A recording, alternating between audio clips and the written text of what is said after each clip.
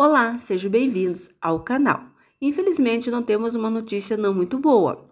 O cachorrinho da Fábia Lopes, o Cook, ele faleceu. Faz uns 6, 7 dias atrás.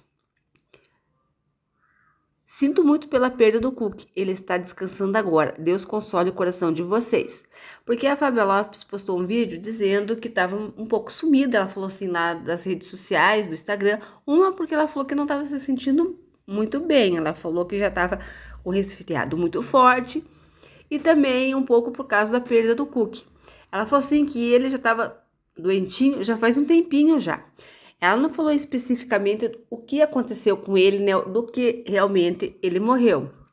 Ela só falou que ele sentia muita coceira e estava com uma infecção no ouvido.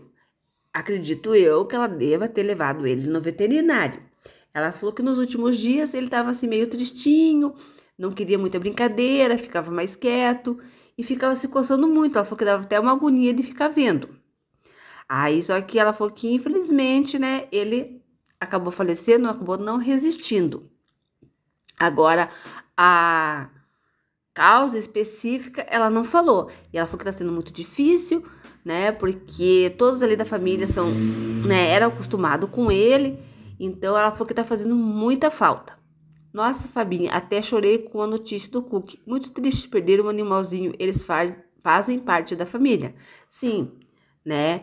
Então ela colocou várias fotinhos dele, né? Das crianças brincando. Até teve um Natal que ela colocou, eles colocaram uma touquinha, colocaram uma roupinha assim de Papai Noel nele. E infelizmente, né? Quando há uma perda dessa, a gente fica triste, né? Porque ela falou assim, ele fazia parte da família da gente, né? Deu muitas alegrias. Que dó, Fabinha, perder um bichinho é muito triste. O bom são os momentos felizes que ficarão na memória para sempre. Sim, ela vai guardar as recordações.